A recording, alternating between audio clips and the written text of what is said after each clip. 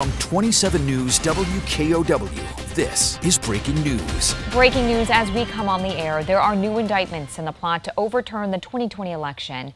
These new charges are tied to fake electors from Arizona. Among those indicted are former White House Chief of Staff Mark Meadows and former advisor to President Donald Trump, Rudy Giuliani. The list includes the 11 fake electors in Arizona, the people who signed a certificate saying they were qualified electors and that falsely claimed Donald Trump won the state in 2020.